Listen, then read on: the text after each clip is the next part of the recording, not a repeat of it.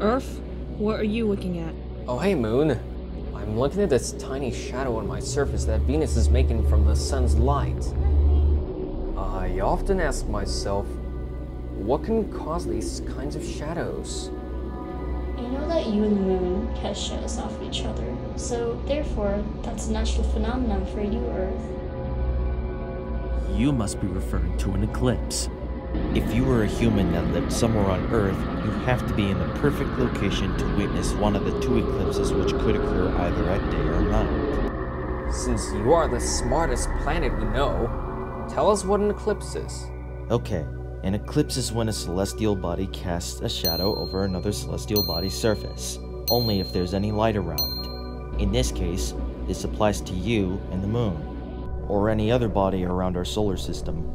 For example, this picture of an eclipse of Phobos in front of the sun taken by the Perseverance rover on Mars. There are two different types of eclipses, solar and lunar. I figured there would be two.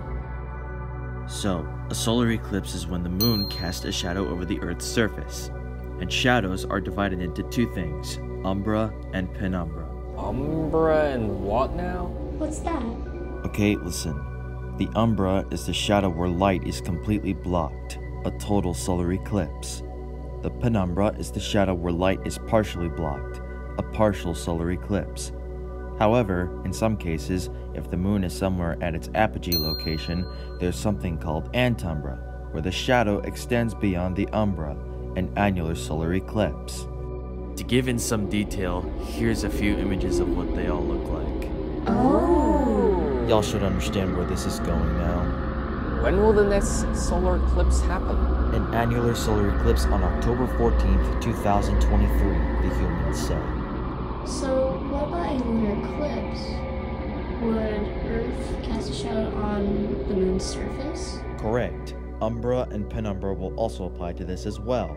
Total lunar eclipse, partial lunar eclipse, and penumbral lunar eclipse. But here's the twist. In a total lunar eclipse, instead of the moon turning black, you're turning red. Wait, what? I don't get it. I know why that happens. What? How? The sunlight passes through my atmosphere. This is called Rayleigh scattering, and that refers to the scattering of light off of the molecules of the air, and can be extended to scattering from particles up to about 1/10 of the wavelength of light.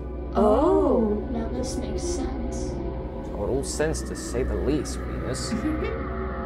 Well, I'm off to talk to Neptune. See you guys. Thanks, Saturn. See you next time. Bye, Saturn.